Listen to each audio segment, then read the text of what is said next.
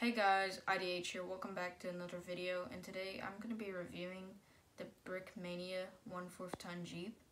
Now this Jeep was primarily used in World War II, and it has a mounted M1919 machine gun on the back, and the windshield can be taken off.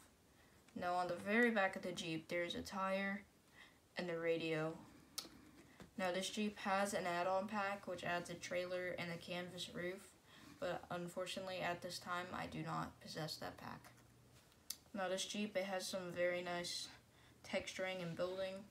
The engine block is very fine.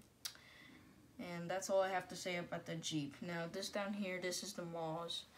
And the MAAWS is primarily used by the US Army.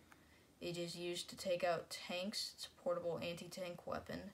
This is a kinetic shell, this is a heat shell, and this is a high explosive deep penetration shell, if I'm correct, HEDP. And that's all I have to review for today. I hope you guys enjoyed, and I'll see you guys next time. Bye.